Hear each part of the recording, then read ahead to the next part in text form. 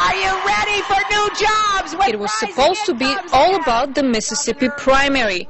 Instead, the presidential candidates, already in Pennsylvania gearing up for the next major battle, were fending off questions about the latest political sex scandal. No, I really haven't seen the details of it, so I don't know what's going on.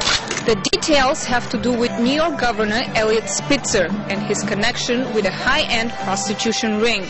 He took the podium to apologize to his family after law enforcement officials caught Spitzer on a wiretap arranging to meet a call girl in a Washington hotel room. I have acted in a way that violates my obligations to my family and that violates my or any sense of right and wrong.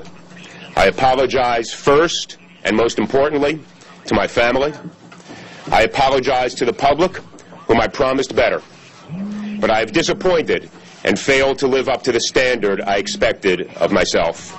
I must now dedicate some time to regain the trust of my family. Spitzer, who is married with 3 children, is a Hillary Clinton supporter and a superdelegate.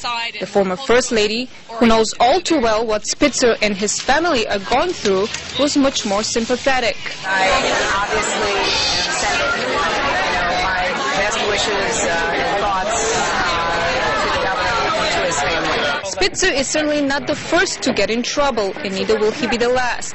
So what makes high-profile politicians fall into the same trap, risking their political careers? People in politics are competitive.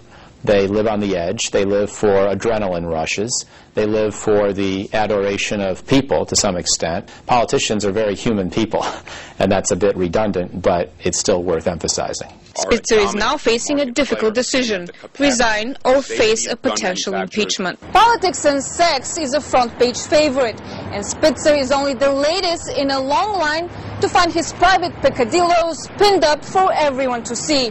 But while a stark reminder to Bill Clinton's affair with Monica Lewinsky, some experts say this latest scandal will not significantly impact the presidential race or Hillary's chances of beating Obama in Pennsylvania. Anna Moya, Russia Today.